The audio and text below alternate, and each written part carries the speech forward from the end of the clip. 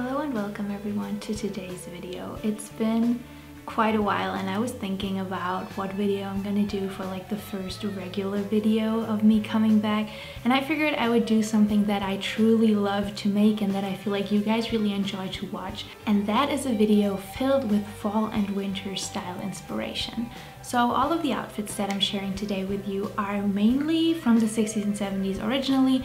Everything is thrifted, some pieces are gifted, and some pieces are rather 60s and 70s inspired, but I truly feel like all of these looks embrace the classic 60s and 70s style. So for the first outfit, I wanted to go with something that I personally really love for the winter, and that is woolen dresses. So I really like them because they're pretty warm, and I also really love the style. So I have this gorgeous dark forest green one that also has the cutest little gold buttons. And as said, what I really like about this is that it's just very warm. I feel like this is a very timeless piece, and I love to wear this all during fall and winter. So because that dress obviously doesn't have any sleeves or anything, there are actually two options that I like to style this, and that is to either wear a turtleneck with it or a blouse. And today I decided to style a blouse with it, and I actually decided to go with this one. This is a vintage inspired blouse. I got it gifted by Elfset. I worked with them a while ago and they gave me this gorgeous blouse, and I honestly truly feel like this goes really well under the dress because the details on the blouse go really well with the details on the dress. So obviously depending on where you live, winter might be different. It might be colder or warmer. So for where I live, it gets pretty cold, but only a couple of days I feel like. And so I usually go with these thinner tights. I feel like these work really well. I also have some woolen ones I'm going to show you later. I style like different degrees of warmth or cold depending on where you live. I'm going to be honest with you, I would love to live somewhere where it's really snowy, and I know that it used to be like that where we live, but it's not really like that anymore. So we'll just see how the winter is going to be. I also decided to add this really cool beret. I feel like knitted berets add a really cozy touch to an outfit, and this one also reminds me a lot of Pattie Boyd. I love that self-made look. I'm pretty sure someone knitted this themselves, and I feel like it is so lovely made that I love to wear this. And I also love to match the dark green with the dark green in the dress. And last but not least, I just went for a 60s staple with my white go-go boots. So this next look is very much inspired by a 1960s schoolgirl, and it also has a color combination that I personally really love, and that is brown and like light beige, almost white color. That was really popular in the 1960s, so I feel like it is perfect if you want to look like you just stepped out of the 1960s. So I started with this little mini skirt. I love the gingham pattern. This was really popular in the 60s, and I personally like to wear one thing patterned in an outfit. I always feel like it adds something really special. To match the beige in the skirt, I wanted to go with this turtleneck. I personally love to wear turtlenecks. They were a big trend in the 60s, and this one actually has some special knitting that makes a really cool effect. So I really love to wear these in the winter. Next, I added some woolen socks. So these are really high, they go all the way above my knee, but I feel like knee-high socks are often better for a 1960s look, so I just folded these down. And then I added these loafers that just have a classic heel and a really beautiful buckle. These are really special to me. I thrifted them one of the last times that I went thrifting, which has actually been like a couple of months. I really want to go thrifting again, and I'm gonna take you along with me very soon. But these are by Salamander, which that is a German brand that I'm very familiar with because it's actually located pretty close to where my grandparents' house used to be. And so when we would go there and I needed shoes as a kid, my mom would always take me there. So when I found these, I got really excited. These are also in great condition, and I feel like these work really well for a 1960s schoolgirl look.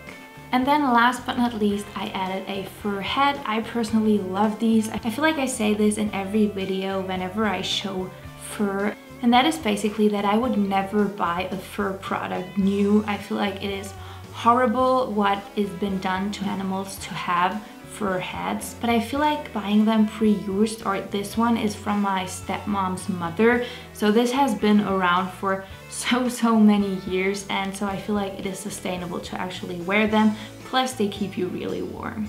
It is such a gloomy day today outside. I feel like it keeps getting darker and darker as I'm filming, so Maybe it'll look better if I just... Oh yeah, that is actually a little more cozy, so we'll go with the lamp on. Also, this is a little random, but I'm currently in my new living room.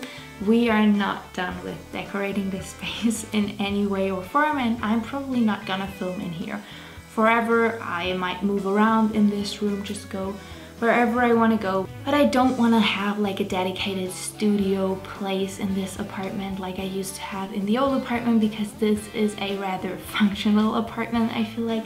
And this is just a little mid-century dresser that we have, and I kind of like decorated it a little. It's gonna change. I'm gonna film in different places. I might do a home tour. I know a lot of you requested me to do a home tour and like a little video on decorating, and I'm definitely gonna do that, but we're just not really that far with this apartment yet, so I feel like it's probably gonna take a little bit, but I'm definitely gonna do a video like that. Moving on, I have another outfit with a beautiful dress for you, which is this one. I thrifted this in Budapest in June, I believe, and I just love the color combination of brown and light blue. I honestly feel like this is such a cute look. And this dress actually is lined on the inside. I feel like a lot of 60s dresses are, but with this one being lined and having a long sleeve, it just really keeps me nice and warm, and I really love to wear this during the winter. Plus, it still fits me, which I just want to address this really quickly. I addressed it in the video before, so I feel like a lot of you already know, but if you're wondering why some of the pieces might look a little different on me, I'm currently 5 months pregnant, so not all of my clothes are fitting me the way that they used to before, but I love these looks. I kind of put together what I currently like to wear and what still fits me, so if you're wondering why some pieces look a little different, that's why. But yeah, this dress was definitely self-made and hand-sewn by someone. It is so dreamy, and I really wanted to style it for this video because I've been wearing it a lot lately. So to go with this, I wanted to keep it really simple. I just added these brown glasses. These actually used to be the first pair of glasses, of like prescriptive glasses I ever had. They don't really have the right vision for me anymore, but I still like to wear them because for me it's better to wear these than to go completely without. But I also thought that this little timeless frame would go really well with the dress. I also love to wear hats during fall and winter. I'm actually gonna do a video all about styling hats from the 1960s and 70s because I feel like they were such a big trend back then. That is gonna come really soon.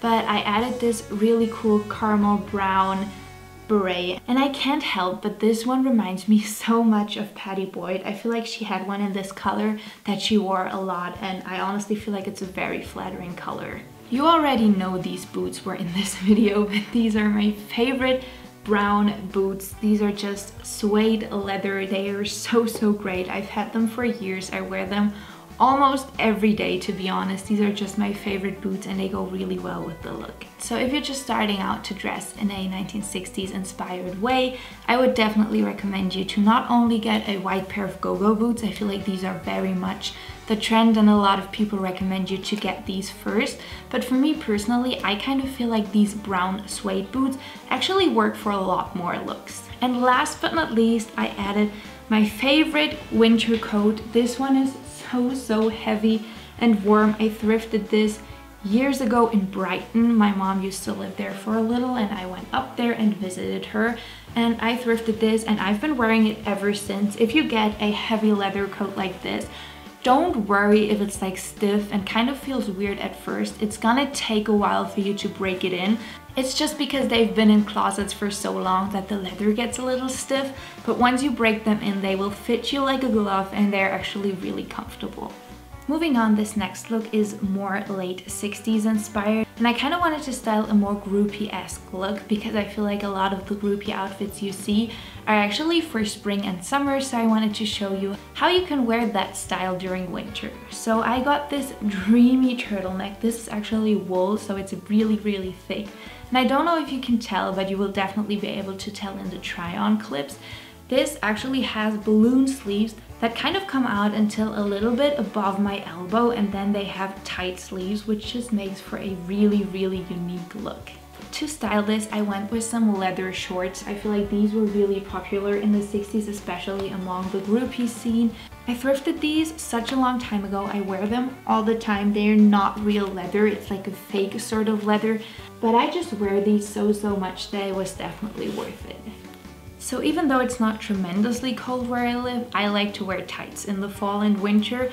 And so I decided to go with these ones that kind of have like a paisley pattern. I'm actually currently working on a video that will go up really soon as well, and that is a little history on 1960s and 70s tights and how I like to style them and how it was popular to style them back then, because I feel like they're such a big piece of fashion and I feel like tights aren't really that modern anymore. So if you wear them, you will already go for a 1960s look, especially if they're white. But if you're interested in learning more about tights, stay tuned, subscribe to my channel. I will upload a video all about that really soon. To add some color and something very magical, because I feel like a lot of groupie looks, especially inspired by the GTOs, kind of had that magical otherworldly look to it, I decided to go with these boots. I feel like I thrifted them with you in a video. They kind of like have a cowboy boot shape. They're a little big on me, but I love them so much I just make it work. I just put like some insoles in there. They're actually lined with leather, and then the outside is just this beautiful fabric that has these really cool stitches and embroidery all over them. As said, I wanted this to be a late 60s eclectic kind of groupie inspired look, so I also added this vest, which is made from velvet and just has the prettiest little detailing down the front. I also added this bangle. I love to wear bangles on top of long sleeve knitted outfits. I feel like it always adds something really special, and it always kind of adds that Anita Pallenberg coolness. I also added this velvet headband that I got at a flea market in Berlin when I was like 19, so it's definitely been a while, but I love to wear this and I feel like it truly brings the outfit together. And then last but not least, I added a belt, and I wear this all the time and I honestly feel like it just goes really well with the shorts and the look. And then I also added this necklace, which is just a really long pearl necklace, and I just kind of go like this and then wear it doubled. And then it has this really cute little magic container down here that you can actually open and put like some perfume or like a little magic potion in. Let's do one look with pants next. I decided to go with some velvet flares. These are just dark brown and these are definitely not vintage. I thrifted them, but they're rather like 1960s inspired. They have a stretchy waistband, which is really good for me currently, but overall these are just a great staple for a late 1960s, 1970s inspired wardrobe. I wanted to keep it rather simple, so I decided to go with a white turtleneck.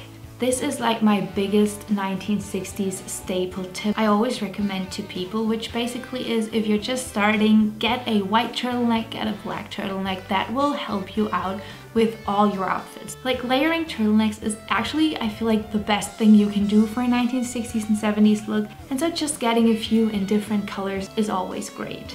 So I kind of went two different routes when styling this. One of them was to add this baker's boy hat, which I feel like is great for a rather beatnik inspired look. This really much reminds me of Fracoise Hardy, and I feel like it goes really well with the look. And then for the other route, I kind of wanted to go for more of a hippie-esque look, so I added this beautiful necklace, and then I also added this vest, which I've had for quite some time. This is actually way too big for me. I got this in the men's section, but that is a big tip from me. If you're going thrifting and you're looking for 1960s and 70s pieces, check out the men's section, because with a lot of things like vests and stuff, it doesn't really matter if they fit you perfectly.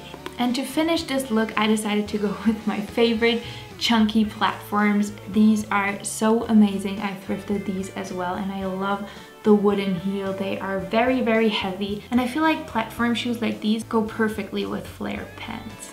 For the next look, I really wanted to show you how I like to style these little capes, because they were really much in fashion in the 1960s. I feel like this is such a fab piece. It is made from fake fur, just black and really, really cozy, and it definitely adds a lot of warmth to your look.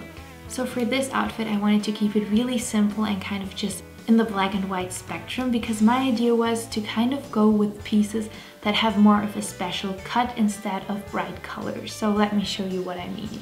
First thing, this is not really special at all. I just added a black mini skirt. This just goes with everything, and as said, I wanted to keep it in the black and white spectrum. So for my top, I decided to go with this blouse that has this really unique collar and all these fabric covered buttons, which is something I really love. This is also something that you will find in a lot of real vintage pieces. Like if something is really old or like a true piece from the 60s and 70s, chances that the buttons are covered in fabric are actually really high. So this is great if you want to spot like an original piece from that time. And then I also love these ruffled balloon sleeves. I feel like I've talked about this before, but during the 1960s there was definitely a medieval revival trend, and I feel like this outfit really much plays amongst this.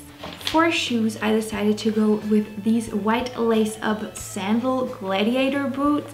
I don't really know how to explain these. I just love them so much. These were actually a gift by the Hippie Shape. I'm gonna link everything that you can still currently buy in the description box.